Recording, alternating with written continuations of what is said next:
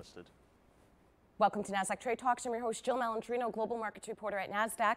Joining me at the market site in Times Square, we have Chris Dearborn. He's the managing director on Nasdaq's market intelligence desk for a Black Friday retail review. Chris, great to have you join me as always, and it's also a good thing that you're covering the retail sector. That's been quite the story throughout the entire year. And I was reading Adobe said consumers spent $4 billion on Thanksgiving deals yesterday. That's amazing, record-setting. Unbelievable, right? So Black Friday used to be the all-encompassing shopping day. Remember, 40% of retail sales come in the fourth quarter, and that kind of gives you a good footprint of where they're going to be profit-wise coming into this earnings season. You know, it's Black Friday traditionally was when retailers moved from the red for most of the year to the black, and they can trace its roots back to 1924 when Macy's had their very first Christmas Day parade, and then really the name was coined in the 60s, and that's exactly what happened. Retailers turning to a profit, and that's why the consumer is all important here. You know, if you don't have consumer spend, then really what your outlook is what's going to happen with the markets here. Consumer spend's a big driver not only for the stock market, but also for GDP.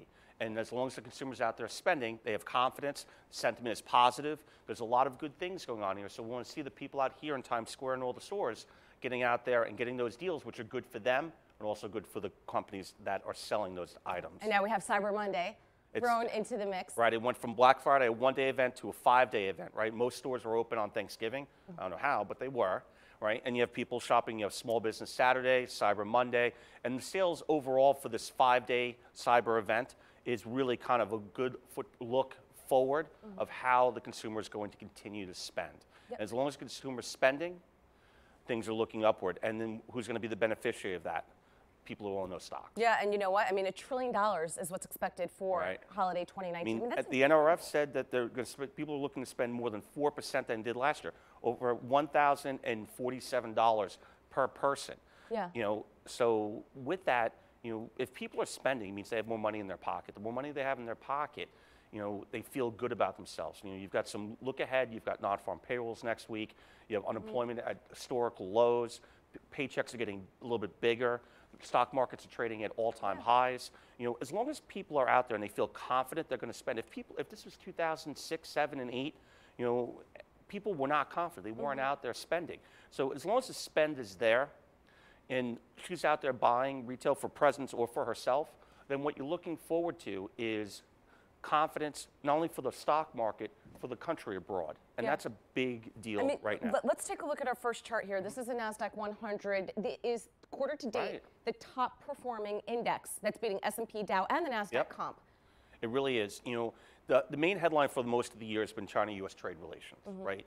And you can see from here, if this is the one-year chart, you can look back over here in February where we sold off January, February, coming into the beginning of the year when those trade tariffs started to first take place. You know, when the issue between China and the U.S. was not only the intellectual property, which is still a big issue, but everything from agriculture to manufacturing. And the biggest beneficiaries of this on the Nasdaq 100 are a lot of companies that do business in China, manufacture in China, and then sell their products here back in the U.S. So as long as people are spending, the rhetoric on the China trade tariffs are positive for a phase one deal, even starting to look a little more forward to phase two, possibly getting done. What you want here is, again, sentiment. Sentiment is the key here, and this positive sentiment. You see higher highs made in the Nasdaq 100 membership across the board. You know, Apple, Microsoft, all making trillion-dollar companies. You know, so what's going to be pushing it higher? Those are the companies who have the large market caps. They're going to move these market cap-weighted indexes higher and higher, and you're going to have the others playing catch-up. And this is going to pull the index higher, going to pull all those other memberships. It's not a matter of the nose or the tail. You know, it's the question of what's the breadth of everybody, and it's continuing to move higher. Even though we're off just a little bit today, it's going to be a light volume trading day. Look for this index as long as sentiment is positive, rhetoric is positive on the trade talks to continue to make higher highs. Yeah, I mean, think about it. Holiday spend, what is it, 6 weeks? Maybe a little bit shorter. A little bit shorter. It's a little bit shorter this week. But the companies that have been performing well will continue to perform well, Correct. regardless of the 6 days. That consumer spend, I think it's 1.008 trillion over. That's the market cap of Apple. That's how much consumers are spending in that 6-week period. That's amazing.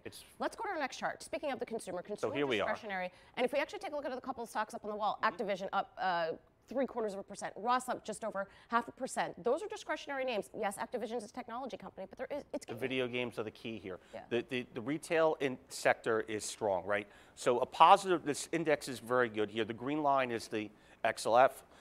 It's the consumer discretionary spider, and what you're looking at is the 50 and 200 day. It's trading significantly higher. It's been kind of range bound since the beginning of the summer. We're looking to make those all-time highs again. And what you're looking for here with consumer spend is to push them higher. So same thing we had. 40%, like I said before, of profits of sales come in this 4.5-week period.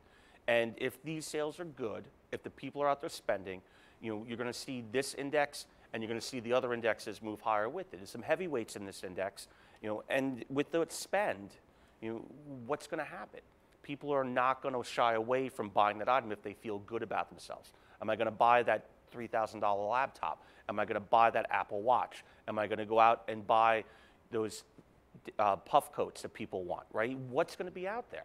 And people are going to spend a little bit more and take that risk because they think they can handle it because their paycheck is secure, they feel good about their jobs, they're making a little bit more money than they were before, and overall, the consumer, she feels good. And that's the key. If you feel good about yourself, you feel good about your job, you feel confident in your way of life right now, you're going to buy and splurge on the next extra item. All right, we'll have to pay attention to Lululemon then if you're feeling good and you're working out, and that's another Nasdaq 100 constituent. Thank you so much, as always, for joining us on Trade Talks. Happy Friday. And thank you for joining me. I'm Jill Malandrino, Global Markets Reporter at Nasdaq.